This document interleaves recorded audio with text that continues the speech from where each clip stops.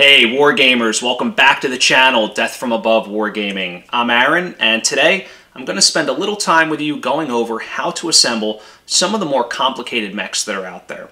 And when I say complicated, I mean, some of the heavier ones that are multiple pieces. They don't necessarily glue very easily. And what we have today to work on, our test subject, is an Atlas AS7-K. So this is a 100-ton mech. This is from Iron Wind Metals. And this guy's about, I'm going to say 7 or 8 pieces, maybe more. When we crack it open, we'll certainly know. And we're going to use any of the tools that we can here to get this together. So hobby putty for sure, maybe some green stuff. Definitely think I'm going to put some magnets on this guy, maybe on the arms, definitely at the torso. The usual suspects, files, knives. We'll go over all the tools in just a second for you. But this mech really is the last mech in my Draconis Combine company that I need to assemble. So I'm real excited to get this done. And after that, we'll throw up some painting tutorials as well. So don't forget to subscribe. All that good stuff is coming up. But stay tuned for getting this mech together.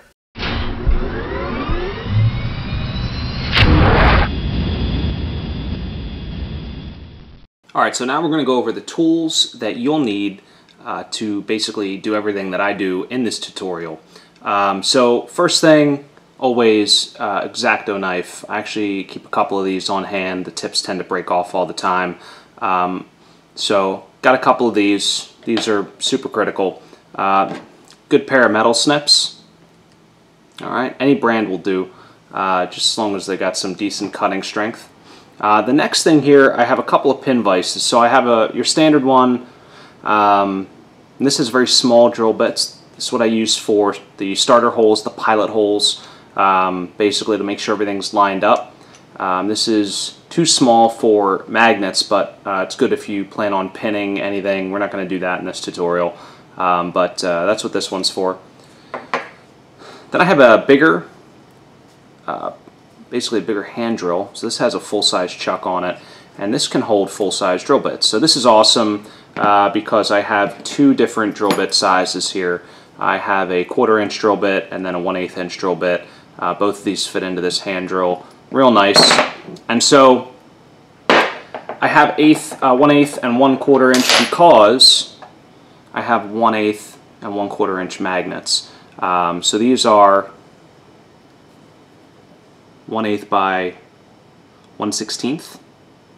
Alright, there's a stack of them here. And then I have 1/4 by 1/16. And I also have 1/4 by 1/32.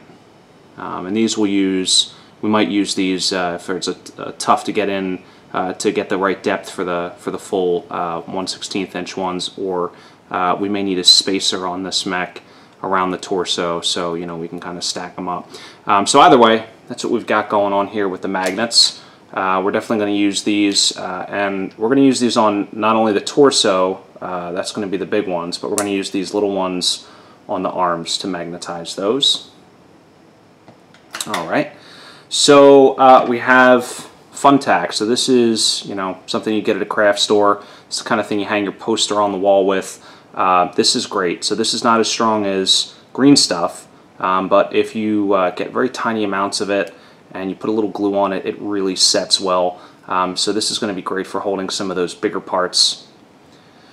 Speaking of glue, I use this. It's Bob Smith Industries cyanoacrylate Instacure. This is a 2-ounce bottle. They make a extra thick one, but I find that just the standard thickness for gap filling is really good. That cures very fast. Alright, good set of files. These are essential. I have a whole different array of them. These have been through a war. I've been using these for years. And they're still going pretty strong. So various sizes, and shapes, round and triangular and flat, to get into different corners and things like that. Cool. So this is your standard C-clamp, right? And so what I'm going to use this for is, or at least I anticipate, is for some of those pieces that I'm going to want to hold together for a decent period of time to get a good seal on the glue. You very gently clamp it together, and then you can put it to the side. So this is a great tool to have, and this is like a mini clamp. And I have a whole set of these for a variety of modeling projects, from mechs to terrain to everything else. So these are great to have on hand. Alright, and then this is my standard wet erase marker here. And so when I'm using my magnets, you'll see me mark the sides that I need to glue in. That way the polarity of the magnets is correct, and when the mech is put back together, the magnets are facing the right direction. So this is good to have. I use this pencil here actually to seat the magnets and sometimes to seat the fun tack in little pools of glue. I'll sometimes use my X-Acto knife, but this is great because one, pencils are cheap, and if it gets glue on the tip, you just resharpen it. And also the other great thing is magnets will not stick to this. So when you can seat the magnet with the X-Acto knife, when you want to kind of play with it and line it up right, pencil's great because, again, magnet won't stick to it. And then my utility tools here, paper clip. So this is great to have on hand because the glue nozzle always gets clogged. It's like invariable. So I always keep one of these around just to kind of clear out the tip of the glue, because of course right when you need it, it always ends up hardening over. So I always keep one of these around. And then of course paper towel. You're going to use this to clean off your X-Acto knife or the pencil or whatever. You get glue on your fingers, whatever it might be. Oh, and lastly, we've got the cutting mat here. So that is everything from soup to nuts. So now let's get into building this mech. Alright, so here we are unpacking this Atlas. So it turns out that this model is actually 13 pieces, upper and lower torsos. You got arms, legs, it's got the SRM side pack, another hip mount, a small cannon, both hands are separate. So this is a pretty complicated model, lots of pieces involved. So I'm using a combination of metal snips and my X-Acto knife to clean these pieces up, to get them off the sprues, starting with the legs. One of the most important things is when you're working on the legs is to file down those feet, because you want to make sure that mech stands flat. The legs also have some mold lines on them, which you can kind of see there. We want to make sure we clean those up too. And we're going to clean up in between the toes, use that X-Acto knife. So any place where there's good amounts of detail, you'll typically find flashing on the model. And you're going to want to clean that up real nice there with the files, the X-Acto knives. So pretty much, the good bulk of this this prep for this model is going to involve those three tools: the files, the knives, and then the clippers as well.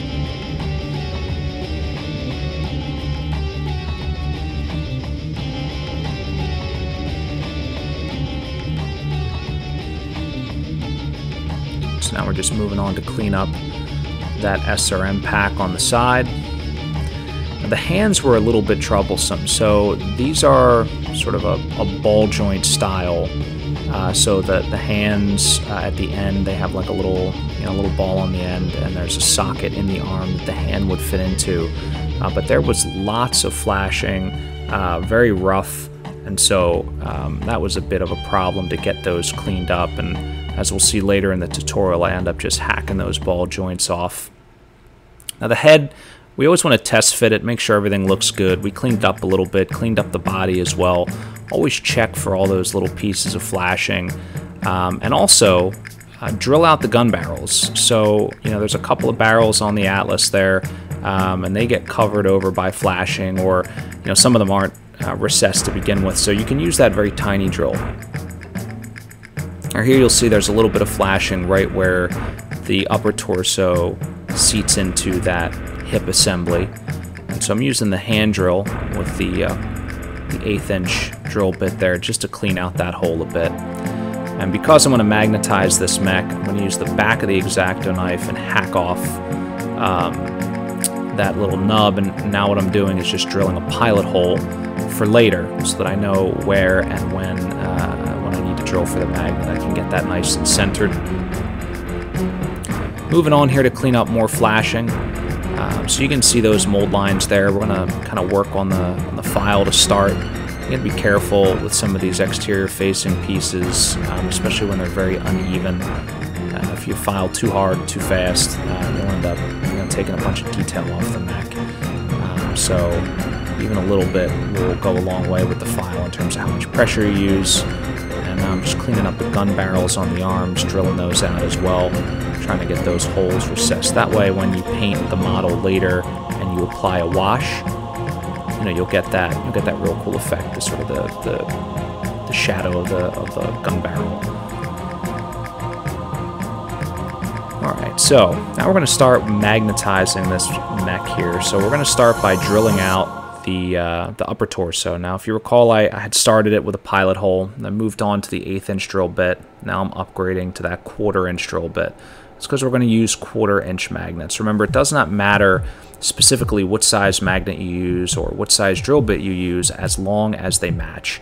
So we're starting out our holes here, and we're just going to keep patiently drilling, and this is an exercise in patience for sure. As I mentioned in one of the other magnetization tutorials, you can use a Dremel here. I prefer to do it by hand. It does take longer, but it is more precise. It gives you a little bit more control so that you can make fine adjustments in the direction of the drill to make sure that hole is centered. Because if those magnets are not perfectly lined up, what's going to happen is the mech will be off center. The torso will be hanging off the legs a little bit to one side. So you can see we're almost there. Magnet is seating pretty flush, so that's a good sign. So now we're just testing here with another magnet. Just clean it up a little bit with the X-Acto knife. You know, sometimes, again, if those holes are not perfectly straight, you can kind of dig out a little chunk there with the X-Acto knife, or you can just angle the drill a little differently. But you can see we got a nice fitment there on the magnet now, so we feel pretty good about that. So we have our two different size 1/4 inch magnets. We have a 1/8, I'm sorry, a 1/4 by 1/16 inch, and then we have a 1/4 by 1/32 inch. The 1/32 inch is obviously thinner, and that's real good for, you know, spacing mechs out, or mechs where, you know, there is an issue with clearance. So what we're going to do now is start the gluing process. So we snapped our magnets together and we marked opposite sides of those magnets as they're connected. That way we know that when we glue them in, the marked side needs to go in, right, so that the unmarked sides will connect, and we know that the polarities lined up, everything works out good. We get a little bit of our hobby tack there, our fun tack. Right, we're going to put a tiny little ball of that in the recessed part of the mech that we drilled out. All right, we put the glue in first, mix it around, and then you notice we use the X-Acto knife to just slide that magnet in place, and then we use a pencil to level it out. You can use your fingers too. This hole was deep enough that I didn't get glue everywhere, so yeah, I got my fingers to use on that one. But if there's a lot of glue, the pencil's a great choice for that. So you'll see now, again, magnet is marked. It's on the X-Acto knife, ready to go. So we know which side needs to go down. We'll put it down, slide it on, place it with the pencil tip there, get it nice and level. If we need to apply a lot of pressure, we can, and that's good to go. Same process with the arms, except on the arms what we're going to be doing is we're going to be using the smaller 1/8 inch magnets. So the difference here is in the pull strength, right? The smaller magnets don't hold as much, they're not as strong. And for a heavier metal model, you know, in the torso sections, you're definitely going to want to use the 1/4 inch.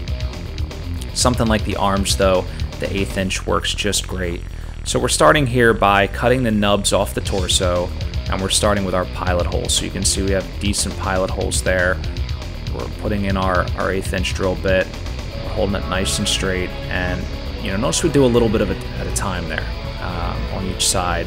You know, make sure those holes look straight, test the depth of the magnets, see how it looks, and after a while you get a pretty good idea of what that needs to look like. So we're prepping our fun tack. We're going to do the same thing where we get a pair of magnets together, we mark them. On the smaller ones, it's a little harder to see on camera, but when you're there and you're working on it, it's pretty easy to see. You can also choose to put a little acrylic paint or something on them if that's easier. But we got a little fun tack going in there, and now we're going to line the magnet up and just slide that on. This one, a little bit of glue leaked out because it's a smaller hole. You know, it's sometimes hard to get the right amount of glue in there, so just use the paper towel to smear off the excess. Alright, And notice what we're doing is arm to torso, arm to torso. Make sure that polarity is correct, right? So we have the magnet marked for that particular pair of magnets.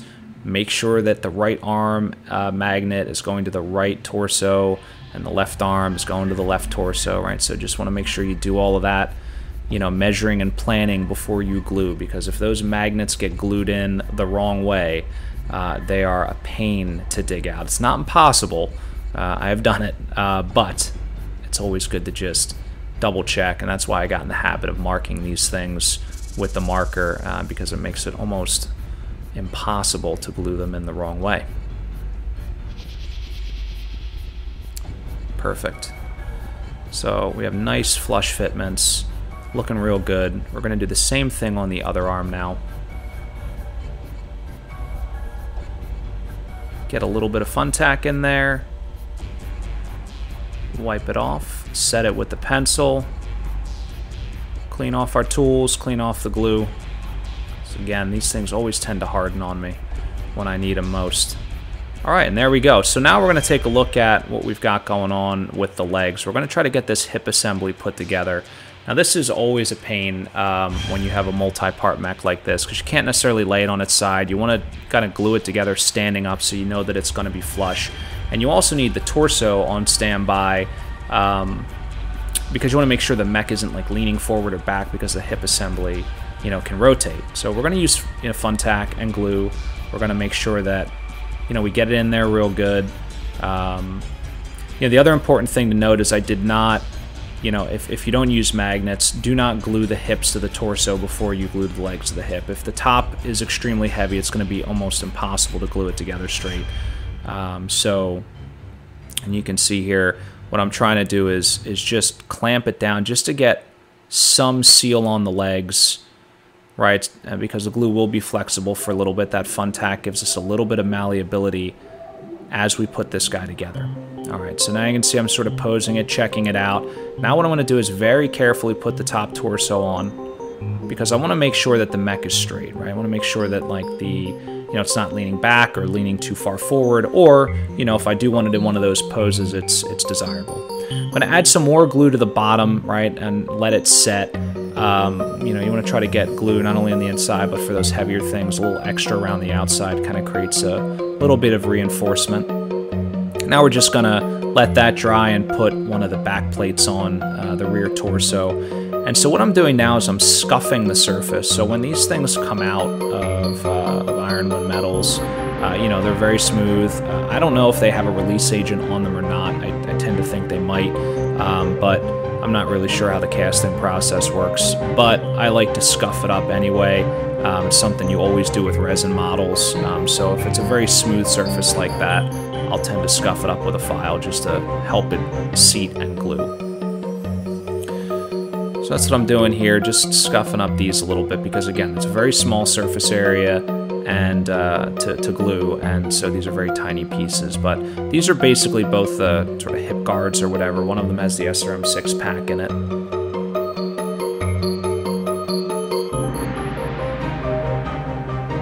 Alright, so we're just going to line it up. And one thing that I like to do is I put a little glue on, you know, one side, I touch them together, and if I have an issue with them seating, what I'll do is I'll let them sit and sort of get tacky. I'll let them air dry a little bit, just for a few seconds. That kind of increases the tack. But what I'm doing now is just putting a little bit of clamp on there to hold those pieces in, to help, you know, with that seal.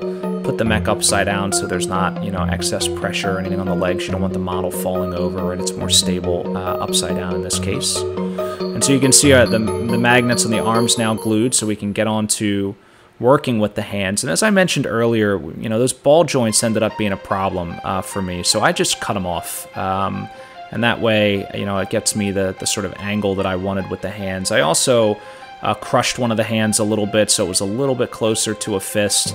If you really wanted to get crazy, you could, you know, just X-Acto knife the fingers a little bit to create some more space to close them. But for the time being, I just left them as they were, a little bit open. All right, so what I'm doing now, again, cutting that ball joint off was a little bit of a pain on both the arms, but Once that ball joint was off and cleaned up, it was really easy to glue a little bit of fun tack in there to seal up the piece there, so that there wasn't too much of a gap. Also gives a little bit more of a flat contact surface. So we put that in there, and we're done with the hands. So they're set.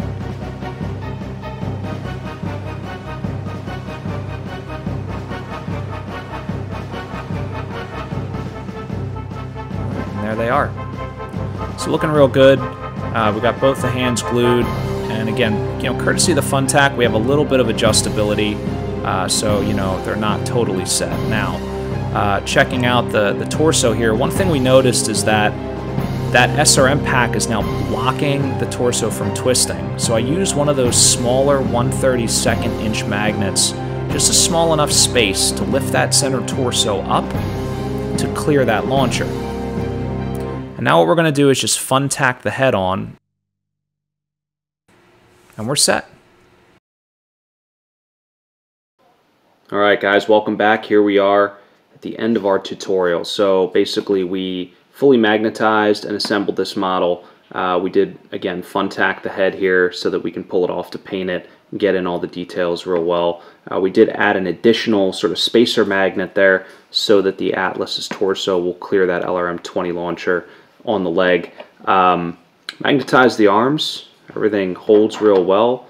Lots of strength on these magnets. The arms are so long on this mech. I was half tempted to saw the joints down, but I think that would have been a little too much work for what you get. But these magnets hold pretty well, and so we have a fairly posable Atlas here. Pretty cool. And in fact, the other benefit of fun tacking that head is you can kind of turn it a little bit, so if we want to have him looking where he's shooting type of thing, we can do that. So there it is. Hope you enjoyed this tutorial. I certainly enjoyed doing it. Don't forget to subscribe for all kinds of cool content, battle reports, more tutorials just like this, rules analyses, a whole bunch of great stuff. So thanks again from DFA Wargaming, and catch you next time.